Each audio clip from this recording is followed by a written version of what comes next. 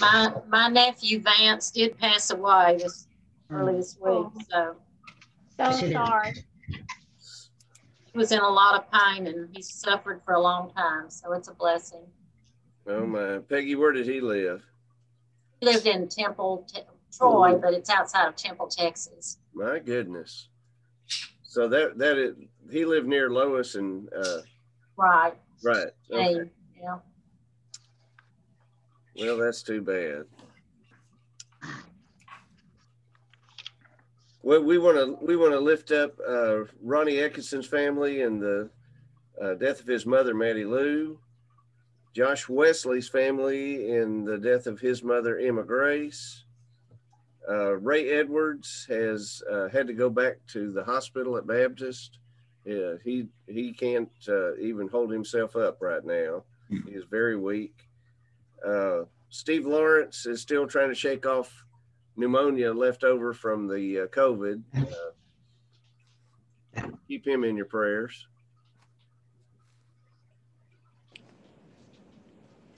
I have one. Yes, sir. Bob Staten passed away. Rose and Bob Staten at Belleville. Okay. He passed away this morning. Bob Staten. Mm-hmm. All right. Vicky. Yes, indeed. Vicky, I don't know if she's still at St. Mary's today or they got her transferred or not, but I don't believe they have, but I'm not positive. They're taking her to St. Vincent when she can be transferred, or they have room, and she's going to have a bypass surgery. So she's in ICU right now. So keep her in your prayers. Well, my granddaughter, Isabel, is supposed to have surgery today, and I haven't heard. Okay. Gallstones. Oh, my. Oh, my goodness. Oh, my God. That just makes you hurt to think about it.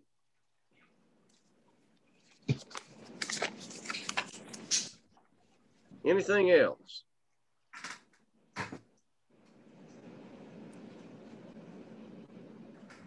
All right. Well, we're gonna go to God in prayer then. Let's bow our heads. Father in heaven, we lift up the names of many that we love and care for, that are acquaintances and friends and family. Some are grieving loss tonight because their loved one has passed into your arms, and we're thankful for whatever grace came to them at that moment, and thankful that they're no longer suffering. But we know that their families are, that they're grieving, and we just ask your presence to support them and uphold them while they adjust their lives. For those that are suffering sickness tonight, we ask your healing grace to be with them. For those that are facing serious surgery, we certainly ask your protection and care, that they might be able to not only know your protection, but know that your hand was in their surgery, and bring them healing quickly. We pray for our nation as we seek to heal from a rift and a time of terrible division. We pray for the leaders of our nation. We pray for the protection and care of those who continue to produce vaccine, and those who stand on the front lines of fighting this terrible pandemic. Those that are enduring sickness and loss, Lord, just let your presence be felt among them. Help us as a people to be people of hope, people of grace, and that your love might shine through our living to those that need it the most. Now, as we study your word tonight, make us wise through the study of your scriptures, that not only should we learn facts, but that we might find direction for living, so that we might be more obedient to your word. So help us now, we pray, in Jesus' name. Amen. Brother Jim, could you please give me the times again for visitation and funeral and where it's at for Maddie? It is 10 to 11:30 at Cornwell for the viewing. I don't think it's an actual visitation, it's a viewing. Okay.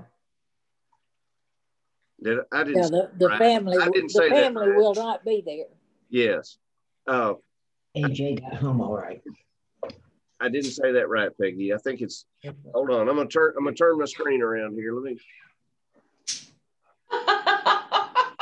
Sorry, the library's gone. You had. We now have a magician in the family. I was just going to say, it's magic. I love it. It's on my chair. My green screen is on my chair. I've got it on my text. It's 11 to 1:30 at Cornwell's. Yes, 11 to 1:30, and then the Graveside at 2. Graveside at New Hope at 2. Stay. All right. Sorry for the confusion. Where is New Hope? Where is New Hope? Go out Highway 28, past out by the high school. Yeah. And follow it. I can't tell you how many miles it is out there. It's just before you get to where you intersect Ard Road. It's a little before that. Is it on New Hope Road? Yeah. Yes. Okay. That's. I don't know that I'll go, but I'll. That's the very far south end of the road. Anyway, you take a right on New Hope Road, and you'll come across to New Hope Baptist Church, and the cemetery is right beside it. Off to your right. That's where Lloyd Ellis' that's where Lloyd Ellis Grace's funeral was. Okay, y'all ready to dive back into Daniel a little bit? Yes, sir. All right. Well, we shall. We got right up to chapter 9 before we let off last week, and chapter 9 happens to be a prayer. And it is inserted in the middle of these chapters with some little time references. There's certainly several reasons for this prayer. It is an explanation beyond anything about why the people of Israel have gone into exile, as if they needed reminders. But in the midst of this apocalyptic literature, as I have said, they want to find hope. And they need to look back before they look ahead and say, okay, this is where we came from. This is where we don't want to be again. You know, well, where's our hope? Because we're still in the midst of trouble here. Why are we in trouble? So they're trying to find out through this message why they're in trouble and how long the trouble is going to go on. So, I mean, it's a look at the past, it's a look at the present, and then toward the future. And so it's been inserted here kind of as a reference, so that people who are reading through this material will say, yep, I heard talk of when the exile was going, and now we're back in Jerusalem, but boy, things are not good right now. And then, of course, at the time that this material was written, it's not written at the time it's purported to have been written, but these people are going through a terrible time. As I've said, Antiochus Epiphanes IV has come, he's died, but I mean, the people are still in just a terrible way in Jerusalem. And this has been a long time after they were carried into exile in Babylon. So a little review of history is in order here to make some sense out of this. And then again, the whole purpose of being apocalyptic literature is so that they say, okay, here we are. We can explain some of this. Now we need to understand how we can go on into the future. And of course, one of the answers to that is that God's already got it figured out. It may seem like that our side's losing right now and the enemy's got control of things, but we know that God wins in the end. And so that's the ultimate hope for any people that are in trouble. All right, so let's go back to the first verse. In the first year of Darius, son of Xerxes, now this would be the Persian king, who was made ruler over the Babylonian kingdom. We remember that Belshazzar lost the kingdom after the finger wrote on the wall that he was weighed and sifted and he'd come up short. And then the Persians take over. So, in the first year of his reign, I, Daniel, understood from the scriptures. Now he's reading. Who's he reading? Well, we're going to find out who he's reading. All right. According to the word of the Lord given to Jeremiah the prophet, that the desolation of Jerusalem would last 70 years. All right, so he has read some of the prophecy of Jeremiah. So I'm going to go back and flip backwards over to, there's a couple references here, but I'll just read one of them.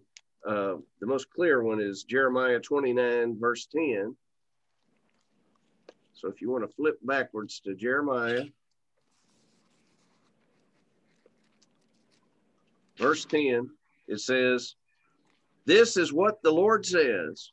When 70 years are completed for Babylon, I will come to you and fulfill my gracious promise to bring you back to this place." All right. He's talking about Jerusalem. Jeremiah is writing from Jerusalem. The Lord's saying, I'm going to bring you back in 70 years. At least that's what Jeremiah understood. Now, historically, we know that is not the number of years that they were in Babylon. Now, that doesn't make Jeremiah wrong. What we have here, though, is going to help us explain some stuff in Daniel. Jeremiah most likely understood some of these numbers like a lot of the people of the Old Testament did. Numbers were holy numbers, magical numbers. We've talked about this before. Remember, everything that was significant in some of the Old Testament had to do with 40 days or 40 years. And I've told you before, that didn't translate from that original language to be a number like 40. It translated as a long time. Okay. How long did it rain on Noah's Ark? A long time. A lot of days and a lot of nights. How long were the Israelites in the wilderness? Well, a lot of years, a long time, 40 years. So we have to understand, a lot of the Jews had some special numbers they thought were significant. God introduced them to them, and they understood that things happened in threes, they happened in sevens, and therefore 70 was a good number too for things to be in, because the Lord had already told them in Scripture that the length of a person's life was going to be 70 years. You know, they might could live to 120 according to Genesis, but 70 was the number that had been given to. And so Jeremiah is probably trying to tell the people here in this prophecy, it's going to be a lifetime that these people are going to be away in Babylon, okay? So don't take that number literally. Just understand that whoever is writing for Daniel here took it literally. And that's a problem for this guy. Whoever's writing, it's a problem. So he's going to try to help reinterpret why it wasn't exactly 70 years. In fact, it was 48 years, we know, historically, the time that they were under the Babylonian rule. All right.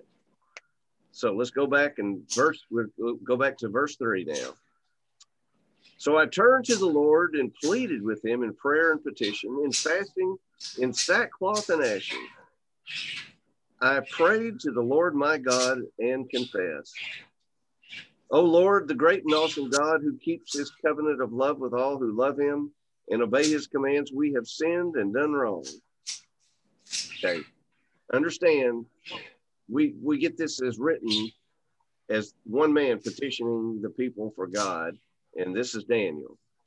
What we really understand here, though, is that this is a rehashing for us in the form of a prayer, so that everybody who reads it goes, that's right. That is why we got in trouble. We have sinned and not obeyed the Lord. This is why we're in exile. Okay, we've sinned and done wrong. We have been wicked and we have rebelled. All true. We have turned away from your commands and laws. We have not listened to your servants, the prophets, who spoke in your name to our kings, our princes, and our fathers, and to all the people of the land. Verse 7, Lord, you are righteous, but this day we are covered with shame. The men of Judah and the people of Jerusalem and all Israel, both near and far, in all the countries where you have scattered us, because of our unfaithfulness to you. Okay, so he's just, again, he's reading the litany of the trouble here. Well, We were wicked. We didn't obey your commands. We didn't listen to the prophets. We have been unfaithful. Verse 8, O Lord, we and our kings, our princes and our fathers are covered with shame because we have sinned against you. The Lord our God is merciful and forgiving, even though we have rebelled against him. We have not obeyed the Lord our God or kept the laws he gave us through his servants, the prophets. All Israel has transgressed your law and turned away, refusing to obey you. It sounds a lot like what the Apostle Paul wrote when he says, all we like sheep have gone astray, doesn't it? It's pretty close stuff. Therefore, the curses and sworn judgments written in the law of Moses, the servant of God, have been poured out on us because we have sinned against you. You have fulfilled the word spoken against us and against our rulers by bringing upon us great disaster. Under the whole heaven, nothing has ever been done like what's been done to Jerusalem. Just as it is written in the law of Moses, all this disaster has come upon us, yet we have not sought the favor of the Lord our God by turning from our sins and giving attention to your truth. Now, he's turning a corner here, whether you realize it or not, because he's moved from the past, and that sounds like he's repeating himself a little bit, but he is now talking about the present, the people who are reading this. Who is this written to? Well, this is written to people who are living in the mid-2nd century BC, about 150 probably, 140, 150 BC. They know that even though they have been free of the Persians for a long time, that they've got under the control of Alexander's empire, and now that Alexander's empire is falling apart, and those factions of his empire are fighting over Israel, and they just see one army come through to be changed out by another one.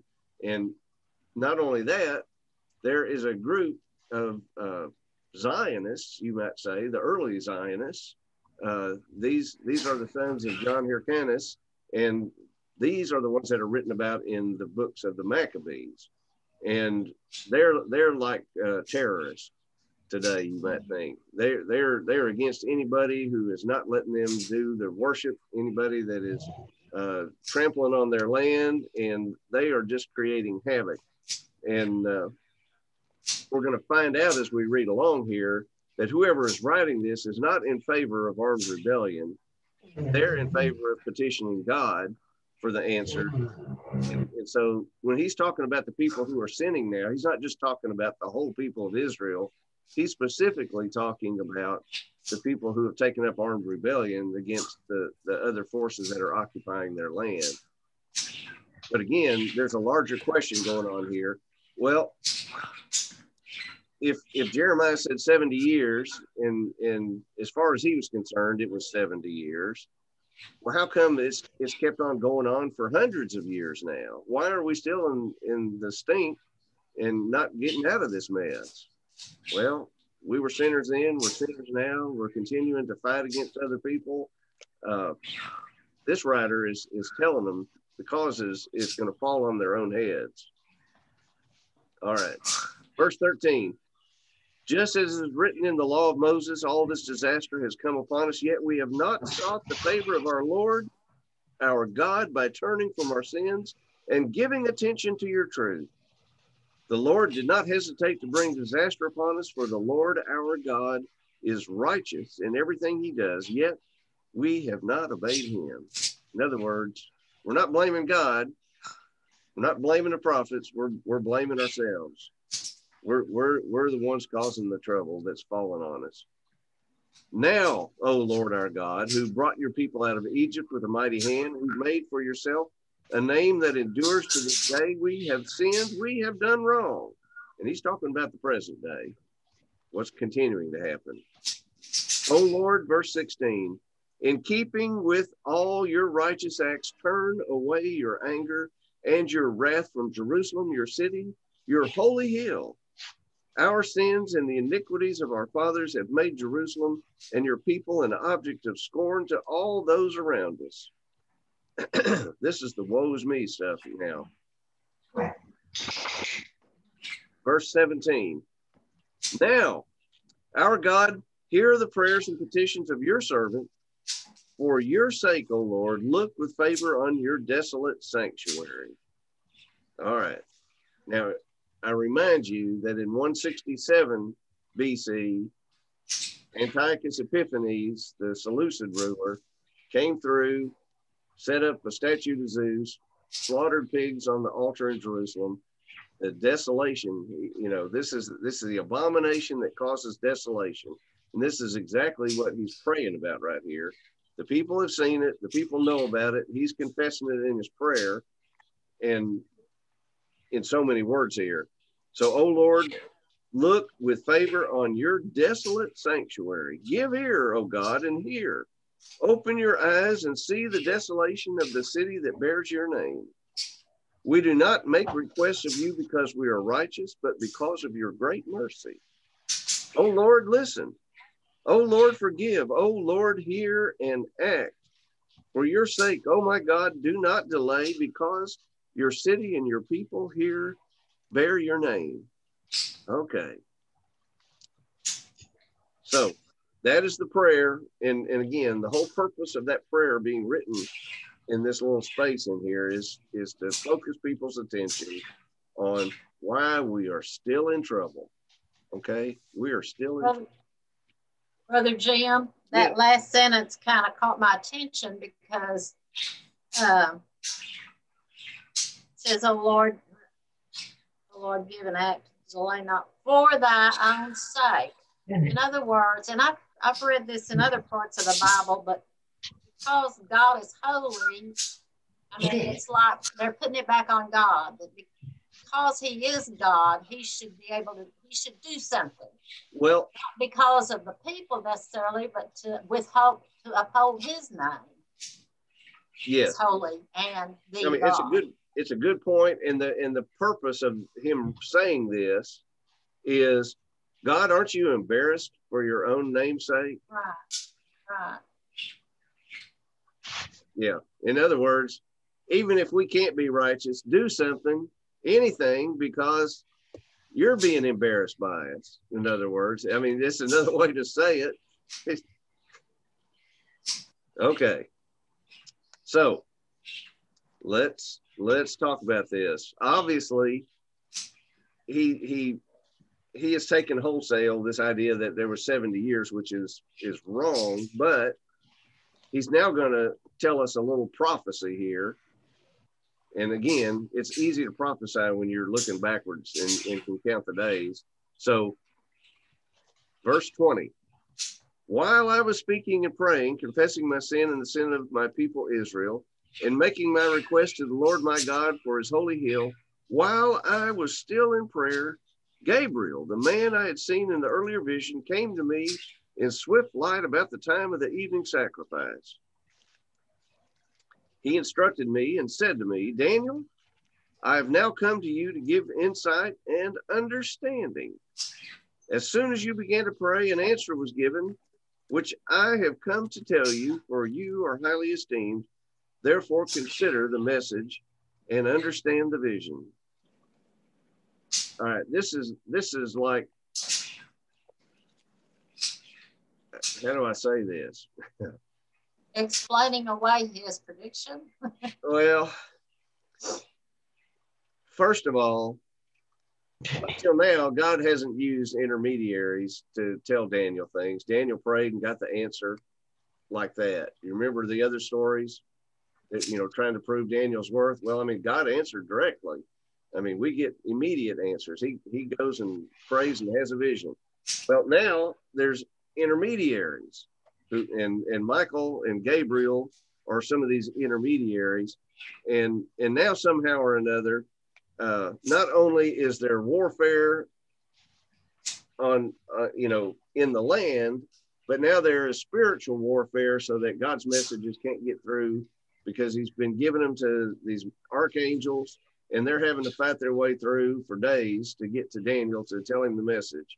Now, as far as I'm concerned, that's really good fiction, but not much holding a lot of light in that. This has been used to write all kinds of Christian novels in our day and time, but factually not really. We don't have anything to rest that on.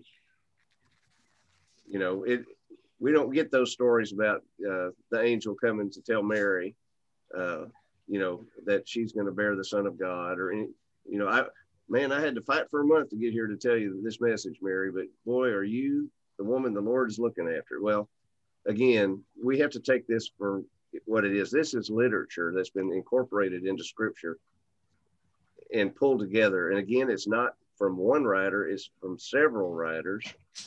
They wrote in different languages, they wrote at different times, but they're trying to comment in Daniel's name on recent events so that they can make a perspective so that we understand how God's at work in behind these events.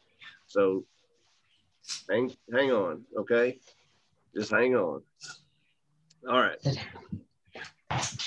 So as soon as you begin to pray, an answer was given, which I have come to tell you, for you are highly esteemed. Therefore, consider the message and understand the vision.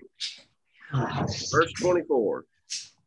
77s are decreed for your people and your holy city to finish transgression, to put an end to sin, to atone for wickedness, to bring in everlasting righteousness, to seal up vision and prophecy, and to anoint the most holy. All right. Now, I have a footnote that they mean the most holy place right there, not the most holy like the Messiah here, because if it was the Messiah, that's definitely out of context and not right. And so the authors or the people who are commenting here are trying to help us understand. They mean the sanctuary to be cleansed, made holy. Well, how do you do that? You get rid of the pig's blood, you get rid of the altar for Zeus, and reconsecrate the temple in Jerusalem. All right, so 77s, well, there's 7 days in a week, and 77s, of course, is 490. And 490 is about a year and a half, and that's about the amount of time from the time that Antiochus Epiphanes set up the abomination that causes desolation in the temple to the time that he, off in a foreign country, dies of some disease. And that's the end of that. And his rule comes to an end, and the Israelites get to reconsecrate the temple. So we understand that as this is written, people can look and say, aha, Daniel got the message. It was delivered from God by Gabriel, one of his archangels. And we know exactly what has happened. So it's putting kind of a religious spin on the event so that this writer gives us some secret information, because everybody wants secret wisdom, right? You want to be on the inside track. You want to know all the events and the things that were going on behind them. And so this is kind of like a news report from the front. We get the blow by blow here to know exactly how it happened. All right. So verse 25, I'll just start over there. Know and understand this: from the issuing of the decree to restore and rebuild Jerusalem, the anointed one, the ruler, comes, and there will be 7 sevens and 62 sevens. It will be rebuilt with streets and a trench, but in times of trouble. After the 62 sevens, the anointed one will be cut off and will have nothing. The people of the ruler who will come will destroy the city and the sanctuary.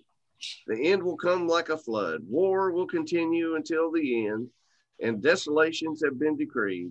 He will confirm a covenant with many for 1 7. In the middle of the 7, he will put an end to the sacrifice and the offering. And on a wing of the temple, he will set up an abomination that causes desolation until the end is decreed and is poured out on him.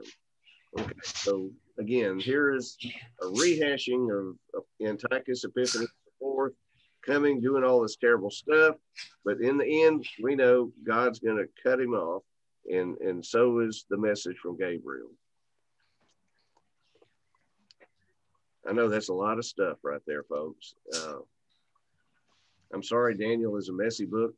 And as I said before, it's not one book, it's a collection of writings.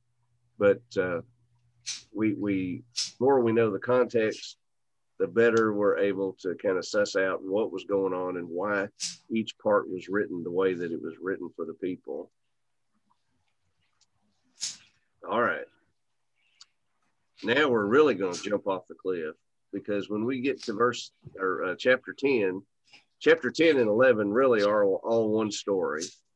And if you ever want a recount of actual history of the way things actually, I mean, you can line all of the stuff up that's in chapter 11 and put names on it. I mean, this wasn't even secret stuff. This was less than apocalyptic. This was just somebody going back through and telling exactly how it was, and just kind of protecting the names and the faces a little bit, so that you can read this stuff and go, aha, these people, this was fresh on their minds. They knew exactly who each of these characters was. It was not any kind of mystery like it may be to us today, but these people knew exactly everything happening in chapter 11 was recent history. And they say, look here, Daniel wrote this stuff 300 years ago, and here it is. It's come to pass in this last 10, 15 years, and here it is. By golly, we get to see the prophecy all fulfilled right here in front of our eyes. All right, so let's dive into chapter 10. In the 3rd year of Cyrus, king of Persia, a revelation was given to Daniel, who was called Belteshazzar. Its message was true, and it concerned a great war.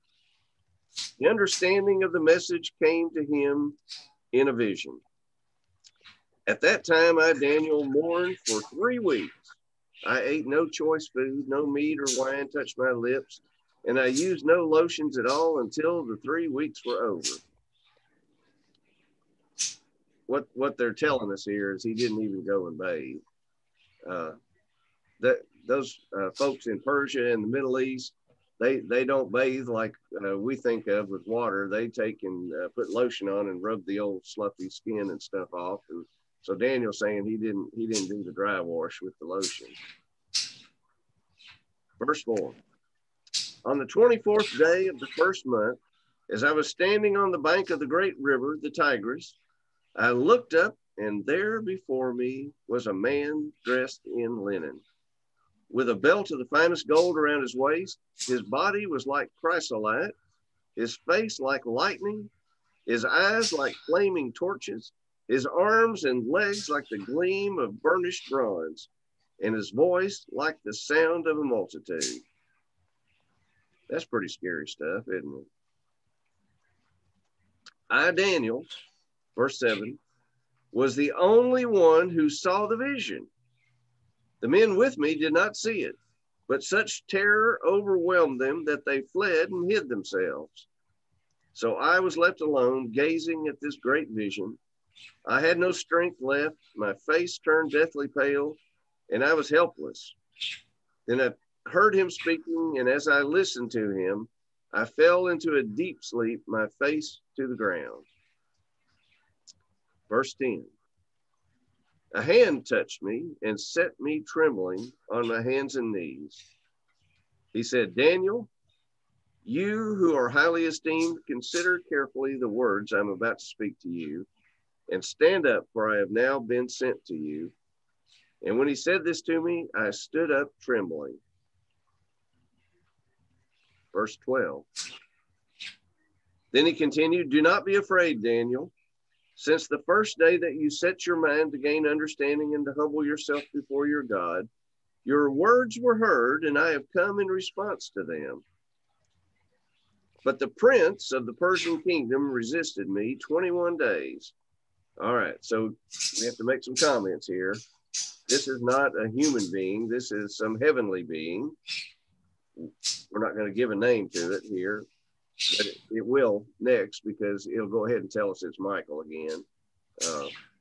But at this point in time, we just need to understand that there's a concept that's going to be put in front of us in this next paragraph or two, where there have been given charge of different lands, heavenly beings who are in charge of taking care of God's business in that land. So there's, like, an archangel for Persia, and there's one for you know, another area. Well, they're also opposed by forces from Satan who are fighting against God's representatives to make sure that nothing good happens. And so the purpose of writing this in this manner again is so that people understand that, well, you know, perhaps maybe the reason that you know, we haven't had any peace here lately, and things are not the way that we thought they were going to be, is maybe not that our prayers weren't heard, but that there's a spiritual battle going on that we can't see at all. Daniel's going to reveal it here. And that's the reason that things are still in such turmoil. Well, there's still hope because God's going to win in the end, but they're saying, oh man, things are so out of control right now that even in the heavenly realms, there's war going on. And so that's why things are so tough here. So it's another kind of an explanation, excuse for why things are so bad, because they're at a loss. The religious people are at a loss to explain things. All right. So, okay, I'll read verse 12 over. Then he continued, do not be afraid, Daniel, since the first day that you set your mind to gain understanding and to humble yourself before your God. Your words were heard, and I have come in response to them.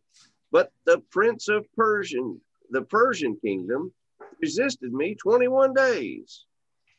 Then Michael, one of the chief princes, came to help me because I was detained there with the king of Persia. Now I have come to explain to you what will happen to your people in the future, for the vision concerns a time yet to come. Okay. So this, we're about to wind up to this. Here it comes, folks, but wait for a few more paragraphs. While he was saying this to me, I bowed with my face toward the ground and was speechless. Then one who looked like a man touched my lips, and I opened my mouth and I began to speak. I said to the one standing before me, I am overcome with anguish because of the vision, my Lord, and I am helpless. How can I, your servant, talk with you, my Lord? My strength is gone and I can hardly breathe. Again, the one who looked like a man touched me and gave me strength. Do not be afraid, O man highly esteemed, he said. Peace. Be strong now. Be strong. When he spoke to me, I was strengthened and said, speak, my Lord, since you have given me strength. So he said, do you know why I have come to you? Soon I'll return to fight against the prince of Persia. And when I go, the prince of Greece will come. But first I'll tell you what's written in the book of truth. No one supports me against them except Michael, your prince. And in the first year of Darius the Mede, I took my stand to support and protect him. Now, this is all that angelic being talking here, is what we're to understand. Okay, so the good guys are outnumbered by the bad guys. This is like a Western. You know, when the good guys have been taken by surprise, they had a message everybody needed.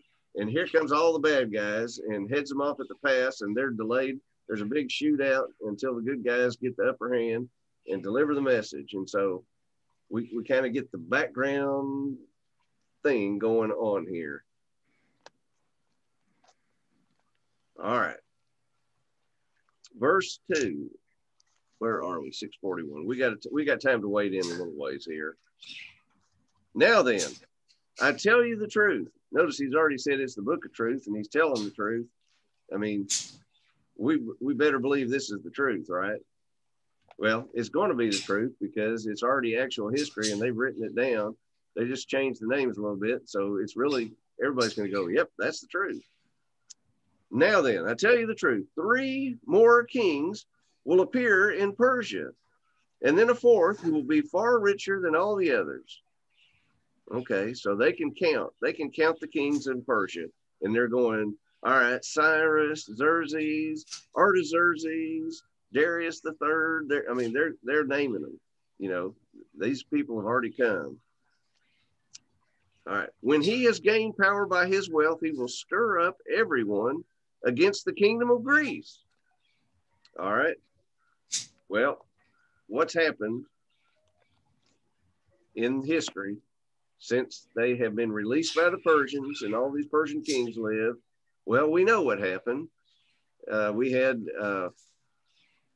the Macedonians rise up against the smaller powers in Greece, and Philip of Macedon, he takes most control of the nation of Greece, state of Greece, and then he is he's pushed out of the way. I'll put it that way. He's pushed out of the way by his son, who is Alexander, and we know Alexander as Alexander the Great. Alexander the Great doesn't take long to conquer the whole world. He does it in 10 years. He and his armies march all the way around the Mediterranean and off toward India. And then when he has conquered all that he can about conquer, he goes back to Babylon, he catches a disease, and he dies. Then everything blows up after that. So, verse 3, a mighty king, and we're talking about Alexander now, will appear, who will rule with great power and do so as he pleases. And after he has appeared, his empire will be broken up and parceled out toward the four winds of heaven. Well, that's a good description, because we know that his four commanding generals took control of things when he died in Babylon. It will not go to his descendants, nor will it have the power to be exercised, because his empire will be uprooted and given to others. Okay, also known history. The king of the south. Now, when you hear the king of the south, we know they're talking about Egypt. I'm tired of this. And yeah, this is the Ptolemies. This is the Ptolemies. The king of the south will become strong, but one of his commanders will become even stronger than he and will rule his kingdom with great power. Well, Seleucus I was the first one that became the Syrian ruler and started fighting with the Ptolemies. And these are the two powers that they're caught between when all of this history has happened. Now, verse 6, after some years, they will become allies. The daughter of the king of the south will go to the king of the north and make an alliance. Well, that's also historical. We know who that was. That was Bernice, and it was Ptolemy II. Let's see. But she will not retain her power, and his power will not last. In those days, she will be handed over together with her royal escort and her father, and the one who supported her. Well, he was actually poisoned by his first wife, Laodice.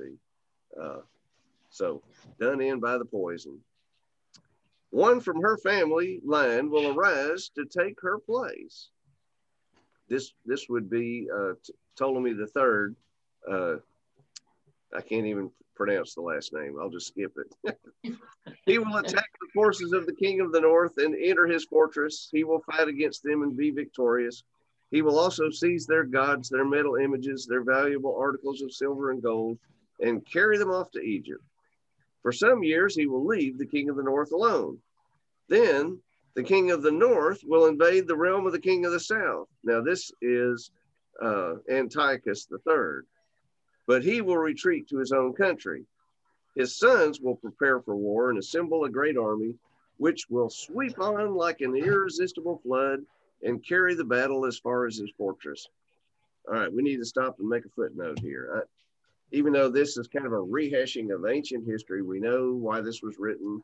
Everybody's shaking their head, this was, man, we're getting the inside track. We know exactly what Daniel was writing back all these centuries ago, which is not when it was written, of course, but it makes it sound like it definitely was cut right from the Book of Truth. When we're going through this and we're reading this, we have to put ourselves in the place of those that this was written to and say, okay, this has given us hope, because we know that Daniel is such a great prophet. He saw everything. There wasn't anything that God didn't disclose to him, because we can just check every little thing here and go, yep. Damn. Every one of those. That's a fulfilled prophecy. All right. What time we got? 6:47. All right. So, verse 13, for the king of the north will muster another army larger than the first, And after several years, he will advance with a huge army, fully equipped. In those times, many will rise against the king of the south. All right.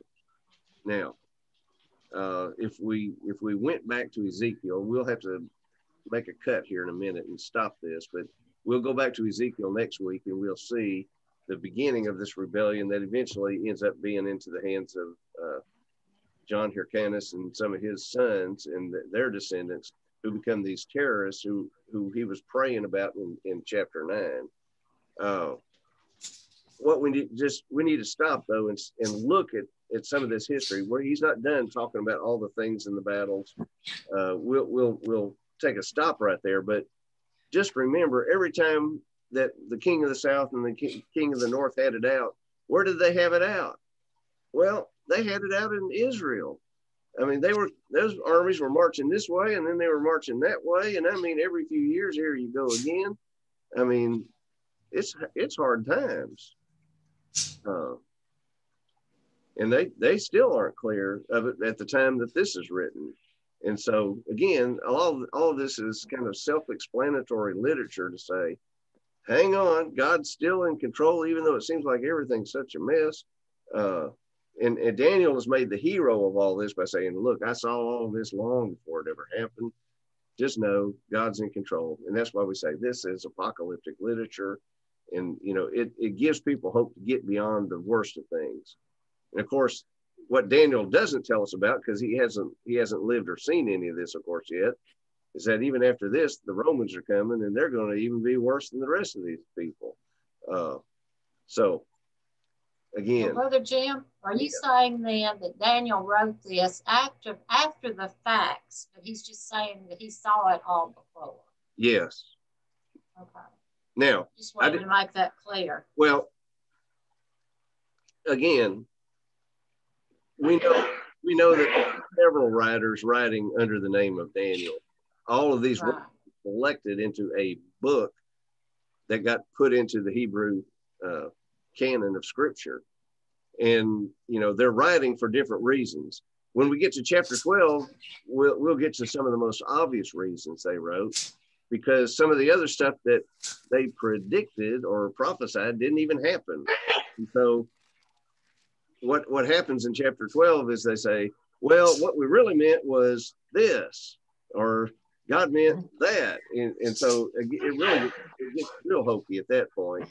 But again, the stuff that is written in Daniel, there is some prophetic stuff but a lot of it, the vast majority of it, is apocalyptic stuff.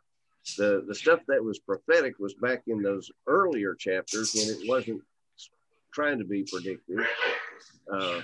And it was some messianic stuff that was written in there that's absolutely true. But the more they write in Daniel trying to be real predictors of the events and saying this is a prophecy for sure, the less you can actually believe it almost. And they just kind of were just really getting out there on a limb. And after chapter 12, they just kind of fell off and quit writing in Daniel's name because none of it could be proven after that. And so why is it here? Well, it's here for the same reason that lots of books are in our Bible. It was contemporary scripture written for people in trouble. It was probably ordained by God to give people hope. We're not going to deny that, but we just need to understand and handle it carefully so that when we put it all back down, we can say, even with these writers writing some of the stuff that just was almost to the nonsense stage here, God could use it. And God uses it to get people through a terrible. And it's also a reason why today people are hesitant to put new material in the Bible. I mean, if you look at Revelation, and it says, you know, anybody that's going to add anything to this, may all the curses of this book fall upon them. You remember some of that? Well, what book is he talking about? Well, he's just talking about this book, this Revelation, that John received. We're not talking about Gary's drugstore got the paper. but because people interpreted it that way. Paper I had They never put seen adding it. stuff to the Bible after Revelation came along. Now, there's certainly plenty of great Christian From Yale County. scriptural. So we just need to. No, you take it with you. Okay. The one here, that's you take It's, the paper. it's Willie. She's got a visitor, I think. Yeah, I muted her there. Okay. What I'm saying is people have been afraid to add literature. It's not to say that God has quit speaking, that there haven't been prophets or not still prophets of God, but that we've got a lot of information. It's plenty for our edification that's in this Bible. And the better we understand it, the better off we're going to be. But what we definitely don't want to do is start adding stuff like Daniel back in, which kind of goes off on a fictional bent at times to try to give people hope. As I said before, we don't want to take Jerry B. Jenkins' writing and put all of the Left Behind series in the Bible and say, well, that's scriptural. Well, it's not scriptural. Some of it's based on scripture, just like some of this is based on scripture. But, you know, hey, we could probably take some whole writing that Billy Graham did and stick it in the Bible and say, that ought to be canon of scripture. You know, there's plenty of people who've written like that speak for God. But who are we to say? I mean, the last time they said this was inspired by the Holy Spirit was back in 381 AD when they canonized the books that are in our Bible.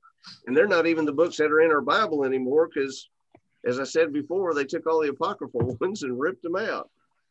They decided some of Daniel was so crazy and kooky, they hauled it out too. That's just to say we need to understand with wisdom and understanding and the scholarship that goes behind it, what we've got in our hands, and then let it still speak to us today. I'm not against people teaching Daniel in the lion's den or the Meshach and Shadrach and Abednego in the fiery furnace or any of that stuff. What I'm saying is, though, don't just start taking whole batches of material like some of this that we know is not prophetic and say, oh, that's prophetic for sure because Daniel said that's prophecy. We've got to be realistic and careful and match our facts up. All right, now. And just as we get inspiration from the Bible, there's many writers that write books, etc., that give you a lot of insight into God and absolutely, and we ought to read material. Yeah, so there's a lot of material out there that you can learn too. Absolutely. I mean, if you want to go down to the Christian bookstore and buy something that Chuck Swindoll wrote or another, contemporary writer who's written lots of great teaching material, by all means. But in everything, put a little grain of salt on it and just make sure that it matches up with scripture. And as long as they're teaching within the pages of scripture, we're good to go. And it can be edifying. It can be inspiring. And that's what we want. That's why it's written, we hope. But we still got to be careful. Yes, ma'am. We still got to be careful. And that's why there was a sensation a few years ago when somebody found a long lost book that they, well, why is that not in the Bible? Because it tells the boyhood stories of Jesus in it. Well, there's a reason, because it was as spurious as some of the Daniel stuff that we'll read. When we get to the end of chapter 12, we'll stop and we'll read Bel and the Dragon and Susanna, and you'll see why they got taken out of the Bible. Some of them were inspiring stories, all right. They were like the first 6 chapters, trying to kind of create the hero prophet Daniel by telling some stories here, but they're so fantastic stories that nobody believed them. That's why they got ripped out of the Bible, unless you believe that there's dragons and mythical creatures. So there you go. All right, somebody pray us out of here. We have been in a fine mess tonight, folks. I'm doing my best to part the waters for us.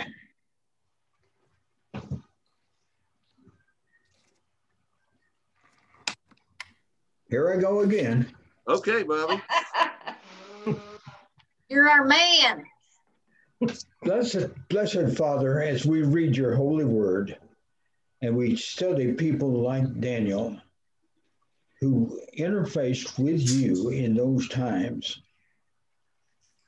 let the story reach our hearts and let us understand what you are telling us and what we need to take from it. We face times like this now, and we need to know where to go through this mess that we're in. Now, dear God, please be with each one of us. We have concerns we choose not to share. We need your wisdom and guidance to work through them. In the name of the Lord Jesus Christ, amen. Amen. Let me share another word while we still have most everybody here. If anybody would like to take part in a Wednesday morning Bible study, Ken Lawrence is going to be doing one starting next week at the Life Center, social distance, but it will be more of a devotional nature. He'll take a scripture each week and do a short devotion on it. There'll be time for prayer. It'll be kind of a / fellowship group. So if we've got anybody here that would like to be a part of another group or is not part of a current fellowship group, or who would just like to come and be together with others in the church, this is the opportunity for fellowship. And I want to make that invitation to everyone. It'll be Wednesday morning at 10 o'clock. Ken Lawrence. He